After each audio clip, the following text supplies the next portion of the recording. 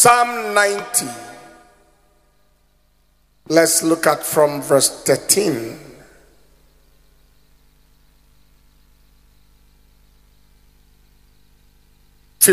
Move to 15.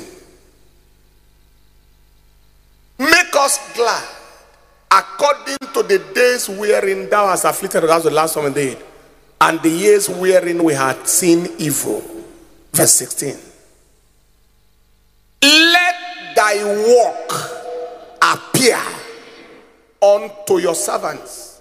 That is, Lord, manifest yourself in my life. Show the world that you are in charge. Let me experience your reality.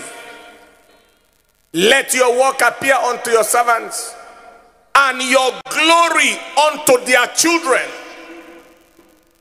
Let your work appear unto your servants, and your glory unto their children. That is, deliver our children from reproach and shame. Deliver our children from disgrace and ignominy. That shall happen to you.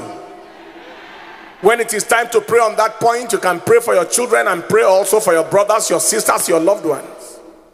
Let your glory appear upon our children. Let our children stand out.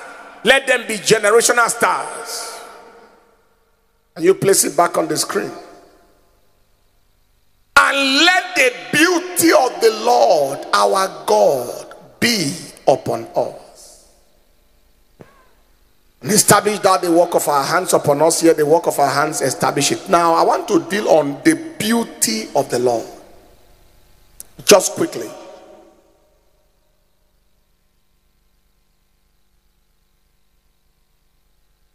There are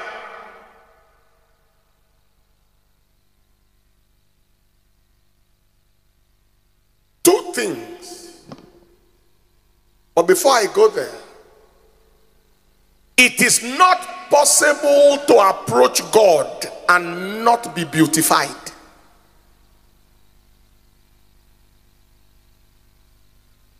Psalm 96 verse 6.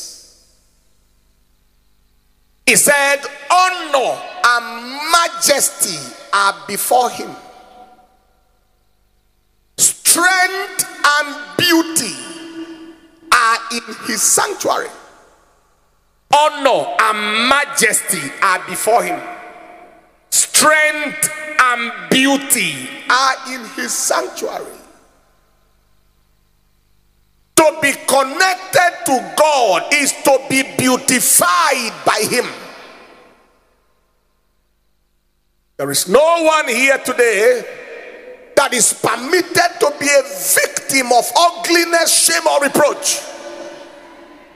Because strength and beauty are in his sanctuary. Say, Lord, let your beauty be seen upon us.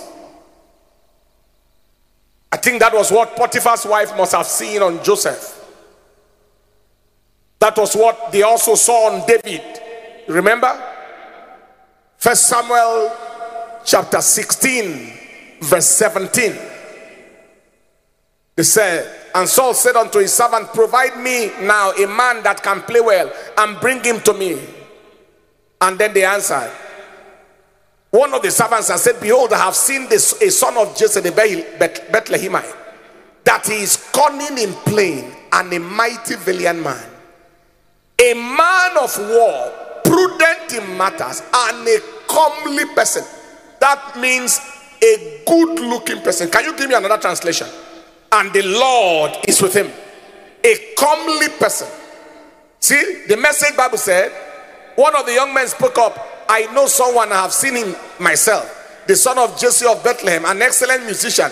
He's also courageous, of age, well spoken, and good looking, and God is with him. It is not possible to be related to God and be uglified by the devil. God is with him, and he is a good looking person.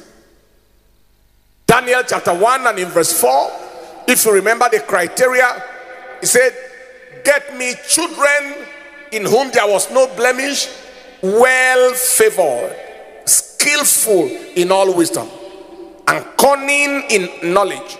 Now give me another translation. That word well favored is also the same word as good looking. Young men who were healthy and handsome. That was Shadrach, Meshach, Abednego. Young men, healthy, handsome. This handsomeness is not a physical, it's not a function of the physical handsomeness, but of the presence of the Lord.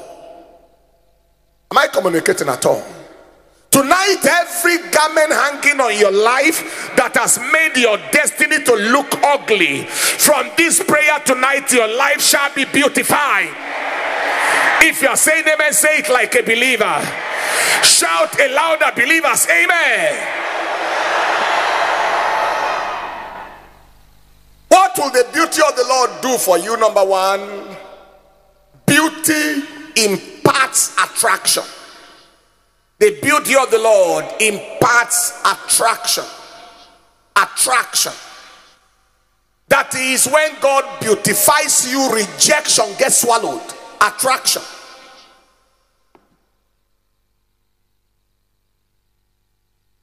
Number two, beauty guarantees access. Talking of the beauty of the Lord, access. Doors open for you where it was closed for others. Doors open for you where it was closed for others. Access, openings. The summary of the two is called favor. Attraction and access summarizes to be what is called favor. People who don't know you